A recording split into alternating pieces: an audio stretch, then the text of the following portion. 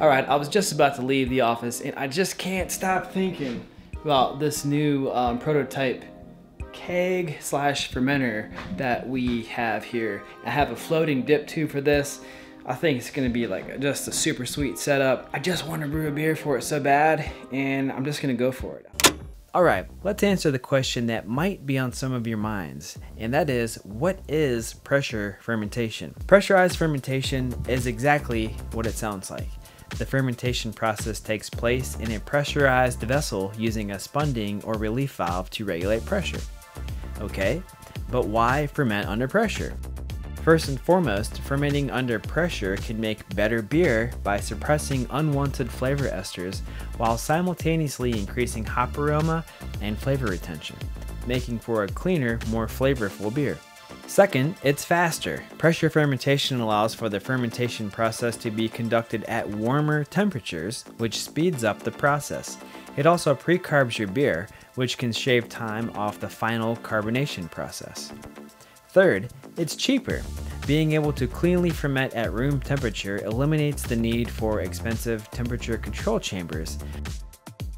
Also, you'll need less CO2 for full carbonation, so you may save some money there as well. One quick note, both ale and lager yeast can benefit from pressure fermentation, but in our opinion, it's most useful for lager beer because the goal of lager fermentation in general is to make clean, neutral beer, and the pressure fermentation process is great for that. Keep in mind that pressure fermentation isn't ideal for all beers. In some cases, it will actually suppress flavor compounds that you want in the beer. For example, you wouldn't likely want to use this method with a Bavarian Hefeweizen yeast.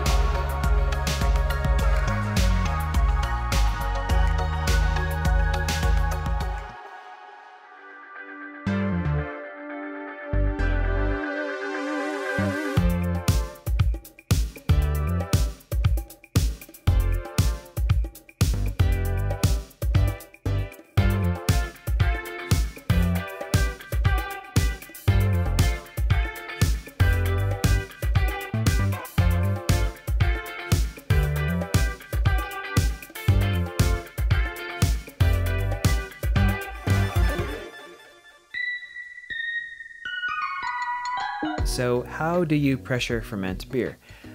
Brew, aerate, and pitch yeast just like normal, but after that, transfer to a keg for the fermentation process. Add a pressure gauge and a spunding valve. Set the spunding valve to about 15 psi, then just wait. The beer will be done fermenting in a few days. Once it's finished, cold crash if you have the ability to do that. Then transfer to a clean keg, add a bit more CO2, and enjoy. That's it. Finally, here's everything you'll need to build a basic pressure fermentation system. A short gas hose, a ball lock fitting, a brass T, a pressure gauge, and lastly, an adjustable spunding valve.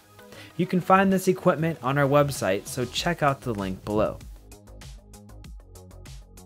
To assemble, attach the pressure gauge and the spunding valve to the gas hose, attach the other end to the ball lock fitting, and secure to the N on the keg. We're also using a floating dip tube here, which we've been experimenting with recently. These can replace the stock tubes that come with kegs, which pull liquid from the bottom of the keg. In theory, floating tubes always pull beer from the top of the keg In practice, sometimes the floating dip tube works and other times it hasn't. We definitely recommend trying this yourself, but don't expect it to work perfectly every time. And as always, make sure to clean your keg with PBW. Rinse thoroughly with warm water and then sanitize with Star San to make sure you get rid of any unwanted bugs that could potentially spoil your beer. Lastly, once fermentation is finished and the beer is cold, pop a keg tap on the out and you're good to go.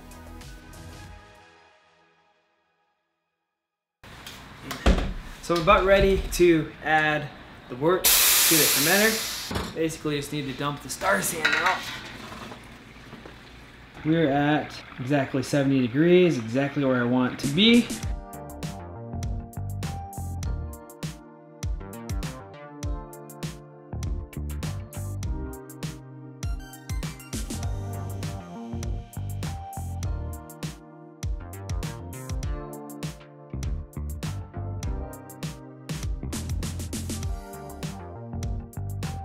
This thing is done. It's 10:09. Beersmith is telling me that 10:09 is good. According to Staff Lager, it might be able to go a little bit lower, but I'm guessing with the pressure that we put on it, potentially not, because the pressure kind of mutes the beer. So what I'm gonna do is add some Super Clear here. It's a 2-part clearing agent, 2-stage fining.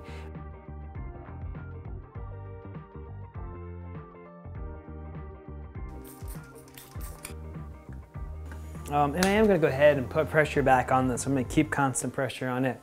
I've heard that that helps with aroma, hop aroma. So, okay.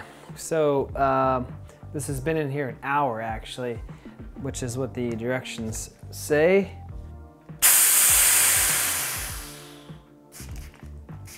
I have 1 ounce of warm water here.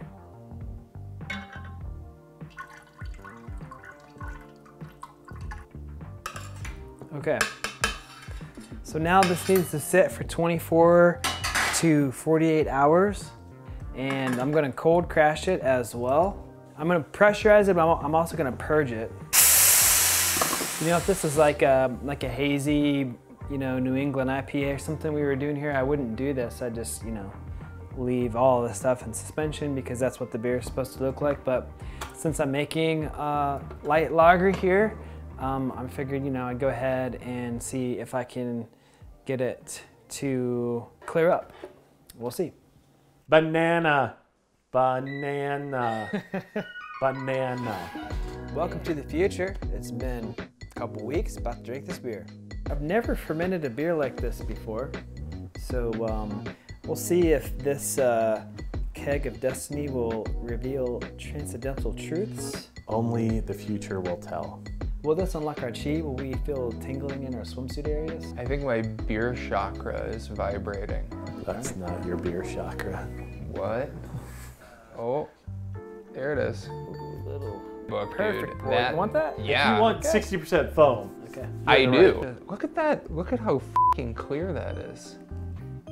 This is the magic. The future. Wow. See, all right.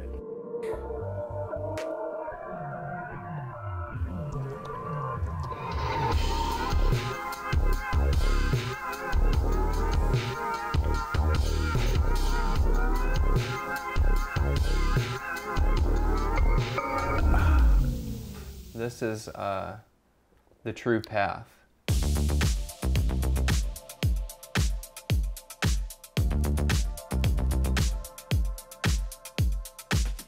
I was kind of like half expecting eye roll, face palm, shrug emoji out of this. I didn't really know what to expect, but I'll tell you what, really what I'm getting is more of a folded spiritual hands emoji kind of vibe. I'm feeling hashtag blessed right now.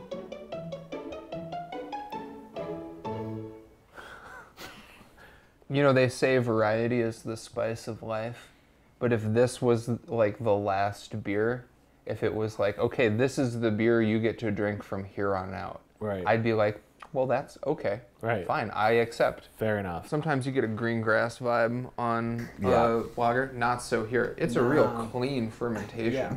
Like, I'm not getting no off flavors, no sulfur, no eggy No diacetyl. lager, no diacetyl. You know when you're mowing the lawn and you get those stripes just perfect, and then, you know, you get your neighbors over. You guys all have your pleated pants on, your polos Tucked in. tucked in, and you pull one of these out. That's when you know you've done it right. Dude, I re-pop my polo when that happens. I take my visor off, I flip it upside down, I put it on backwards, and I pop the Oakleys right on. It's finished in 3 or 4 days. And 3 or then, 4 days. It was done. then you just throw it in a lager temp. Yeah, and then I just toss it in the old. Is it under pressure then still? lager fridge. You know what I did is I put some super clear in it. Okay. Which is why it's pretty Super super clear. clear. Yeah. And then tossed it in the old lager fridge, and it's been sitting at 33. Dude, you could pick up like a dorm fridge or a Craigslist chest freezer for nothing these days on the internet. You can just drive around the And pick one neighborhood up. until Yeah. you see one in an alley. You drive around, so you see an open garage door and Just take their a kegerator. chest freezer. Boom. I'm thinking normalize this beer, cancel all other beers. But really though, this is impressive. I'm impressed. I'd be hard pressed to go back to non-pressure fermented lagers at this point. I just don't see it happening. 100% recommend. Brew this beer. Recipe on our website. Check it out. clawhammersupply.com. Thanks. Open your palate chakra, Emmett. You're gonna wanna vibrate the beer through your palate chakra into your concavity. Allow the essence of the lager to fill your concavity and repressurize your interior with positive vibrations.